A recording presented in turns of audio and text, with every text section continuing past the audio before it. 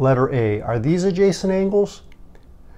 Are these ones adjacent angles? Are these ones adjacent angles? Or are these ones adjacent angles? Okay, let's go through them one by one.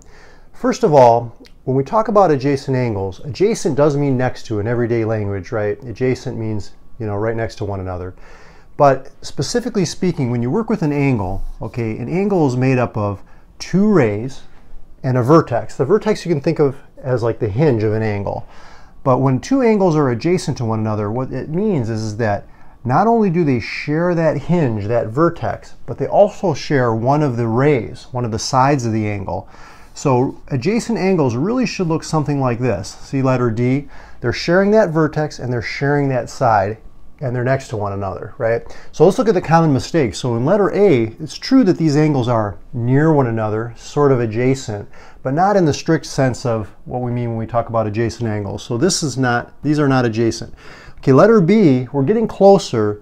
The two angles share that vertex or that hinge, right? But they're still not adjacent. Sometimes people will confuse like vertical angles, like when you have two straight lines, the angles that are across from each other, with adjacent angles. These angles are congruent, but they're not adjacent. They just share that vertex. And then here, letter C, what we have is we have these two angles.